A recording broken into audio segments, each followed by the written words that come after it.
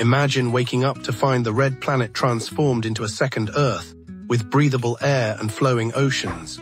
In reality, this would demand the most extreme engineering feat in human history.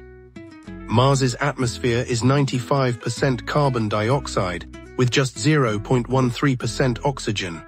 Its pressure is 1% of Earth, and temperatures average 80 degrees F. To terraform it in a day, we'd need to thicken the atmosphere with greenhouse gases, raise the temperature by 150 degrees, and generate Earth-like magnetic fields to block radiation. That would take energy equal to detonating 10,000 nuclear bombs every second for 24 hours. We'd also need to melt the polar ice caps, form oceans, and introduce billions of oxygen-producing organisms.